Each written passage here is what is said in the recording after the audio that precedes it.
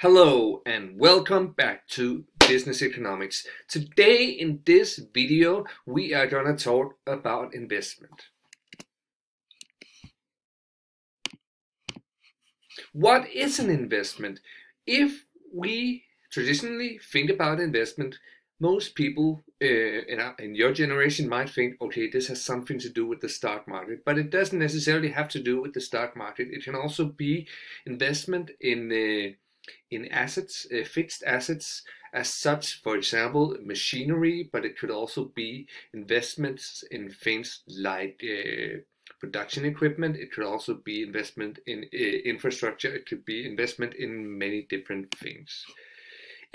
First of all, if you think about two types of investment in a company, you might want to think about, for example, investing in skilled labor, but also investing in machinery that can keep production up to date. This is what we're going to primarily focus on in business economics in HOH. We're primarily going to focus on investment in production equipment that can help you maintain or be able to compete with competitors at a successful rate. Focus on investment. Tangible assets, machinery, buildings, production equipment, vehicles, for example. A principle for investment in intangible assets, that is production development, patents, or goodwill. To assess if an investment is profitable. That's pretty much what we are aiming at. And the reason why we are aiming at this is because you might see, okay, the investment might not be profitable after year 1 or year 2 or year 3, but if it's profitable after year 5, it might actually be a great, might actually give the company a competitive advantage and then actually be reason enough for the company to actually invest. Making an investment. When investing in new vehicles, the company must make an outgoing payment at the time of the purchase.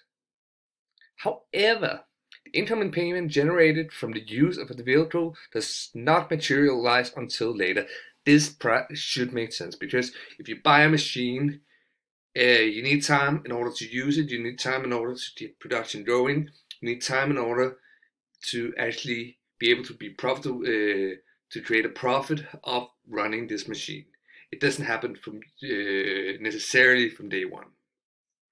The vehicle, this means capitalized, is tied up in a period of when the time between cost and income is longer, more than 2 years, then we can consider whether this is the most profitable way to invest the capital, or rather if earnings would be higher by investing in, for instance, stocks. That could be a good example, or maybe bitcoins. We don't know. If what we have seen recently is interest rate level of nearly 0 or below 0, so we have actually seen the stock market increasing quite dramatically within the last couple of years, and there's no reason why that's not going to continue in the next coming years with the current interest rate level and in central banks. When we have looked at economic decisions made previously, we have looked at income cost in the course. However, assessing investment, we want to look at the cash flow. The reason why we want to look at the cash flow, and I know that you have been introduced to the cash flow, in the cash flow statement is presented in many business economic exam tasks. The reason is that the interest is paid off the cash flow. This is where we look at the interest. So the interest rate and how much is paid in interest rate is taken off the cash flow, and therefore we need to consider the cash flow in comparison with the investment. In order to make an assessment, we prepare an investment calculation. And reason for investment. 1. Replacement of an investment. This is where we replace something. we typically replace it because replacing is the most essential thing to do. Because in a way, replacing something which is out of date, which runs inefficient, which might require a lot of maintenance, can be the best thing for companies to do. But it's of course also an expensive thing, and it can be very hard to reverse. So if you have taken the decision, you need to keep the investment. Expansion, that's also very likely. We see capacity management. We have been taught that it might be a problem for a company if for some reason the scarce resources keeps the company from fulfilling its potential. This is typically what happens when a company ends up in a situation where they can't fulfill the demands of the market. So if a company are not able to meet the demands of the market and meet the demand of customers, it typically ends up in a situation where customers will search for the product in a different place. Rationalization investment is also an investment that could be made in terms of rationalizing the company, maybe prioritizing in a different way, lower cost of production. Forced investments, that's typically also something that happens. This can be if the government or if the municipality suddenly decides that a company needs to run, maybe it has to quit using diesel cars. It may have to do something different where it's not really a choice, it's something that they need to do. If they don't do it, they will not be able to run a business in this municipality or this country. So in some situations, the company are actually forced to consider these things. Welfare investment, also very interesting. No one ever regrets building a bridge, someone says, but it might also be extremely expensive to build a bridge. Øresundsbroen, Storebæltsbroen, both bridges were heavily discussed before actually being built, but no one regrets it today. It's the same with the idea of maybe building a Kattegatbro. It might also end up in a situation where people have to, a lot of people will be asking, why should we use 100 billion kroner on building a bridge? But typically after a while, it will pay itself back. Investment, relationship capacity, investment to maintain capacity, investment to adjust capacity, investment to expand its capacity, investment to become more efficient. So therefore, there are many different reasons for investment, but the most important and the most central thing that you guys have to consider is that investment is something where the company needs to make a choice. They need to make a choice, and they need to look in not just in 1 year, not just in 2 years, but they might need to look into 30 years. Is this going to be worthwhile? For example, if a company like Maersk A.P. Møller, they buy a new company, it might actually be 10 years, 20 years before they can actually make a profit of this investment, but still they do it. When is an investment profitable? Big question. In this course, we are going to focus on the easy way to consider this, but there are many ways that you might understand this, because what is profitable actually? Is it also profitable if it makes a positive difference for many people? But investment calculation, how to assess an investment calculation. Companies should go forward with investment that works towards the strategic goal of a company, both economic and non-economic. Strategic goal, tactical goal, and operational goals. Remember the 3 layers? Strategic goals, that's the CEO and chairman of the board that decides, okay, which way should the company move strategically.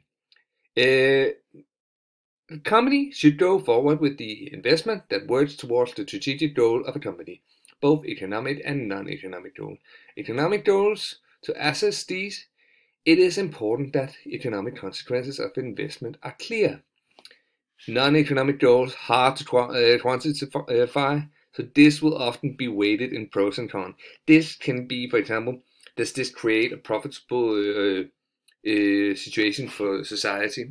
For example, if we have a factory that we decide to expand in a neighborhood where they might have a lot of unemployment, how do we actually measure the positive societal changes that this production actually helps society with? In these situations, we are in a situation where it can be difficult to actually, you might want to calculate it and you might try to calculate it, but how do you actually calculate it in a way that makes sense for all? If we look at investment calculations, we have to consider that in year zero is the year where the investment is made. And if we see the cash flow, we have a positive cash flow and negative cash flow. And of course, when you buy a machine, if it costs 5 million, if it costs 10 million, if it costs 15 million kroner, it will give a negative cash flow outgoing in the first year, so year zero. But then the positive cash flows will come in the years to come, F1, F2, and Fn, in the period here calculated. Investment value, all payments are incurred before it's ready for use. Positive cash flow, negative cash flow, and N is the lifetime period, physical or technical lifetime. All machines die at one point or another and need maintenance. So we're not in a situation where you don't have to, where you can't, we're in a situation where you don't have to do this, but Fn, in this one, we're talking about the scrap value. And if we talk about the scrap value, that's the value you can get for example, a machine at the end of the lifetime that you are gonna use it. Because if you have a machine that runs efficiently, that you don't have to put in the dump, you might actually be able to use it even longer than first anticipated. Therefore, you might have a period of time where you can use the product. Yes, the next one is the F0 to Fn, the project incoming and outgoing payments, estimated increase in earnings generated by the investment. So if we see here, net cash flow,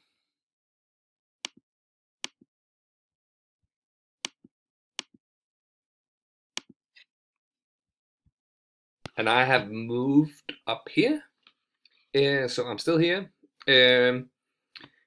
How you're going to calculate the net cash flow? Example, you have the years here. In this example, 5 years, you invest 1.8 million in a machine. The scrap value after 5 years is 300,000. Yearly earnings is, in this case, 400,000, which then says that the net cash flow is year zero is here, which is not that positive. But then 400,000, 400,000, etc. down to year 5, where it's suddenly more. Does this make sense? I think it's quite easy to understand if you think about first year investment, cost money, fifth year scrap value left for the product because it still has value, and also the yearly earnings of the usage of the machine.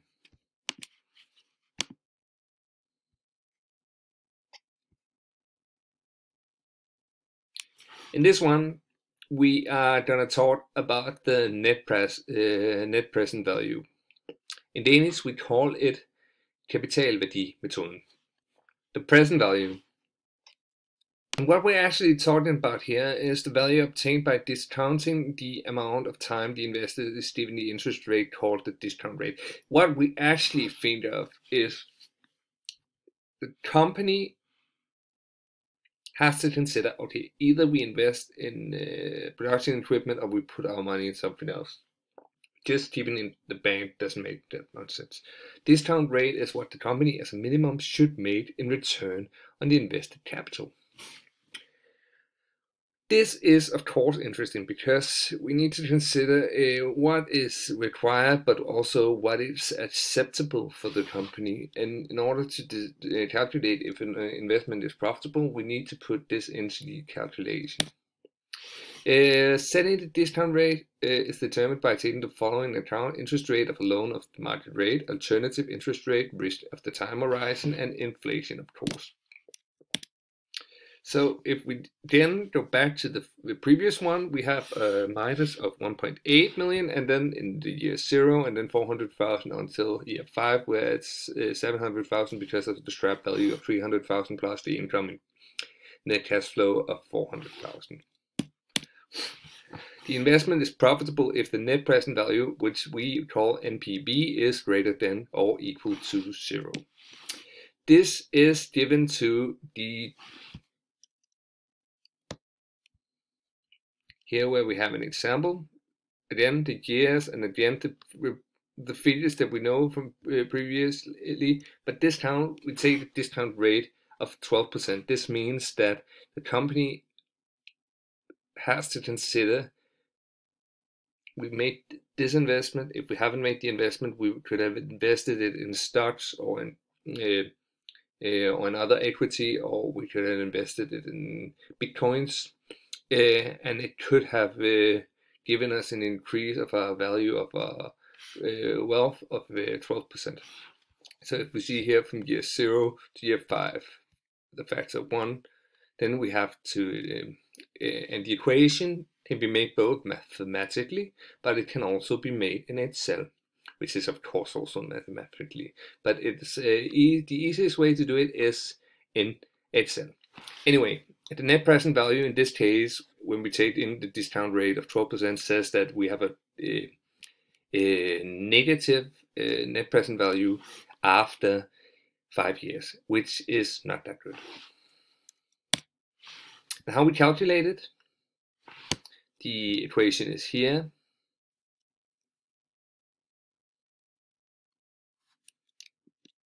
And I've also made a video, and it's also done in Excel, where you can use this equation.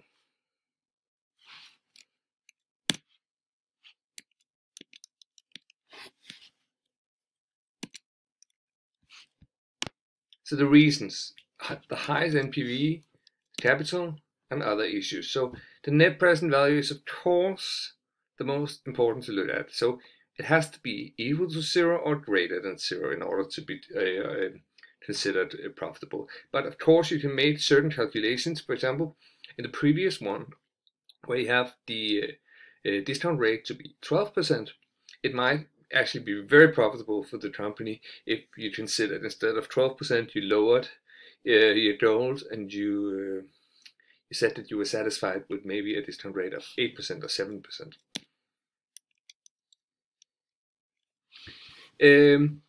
Payback method, statistic payback method without taking interest into account.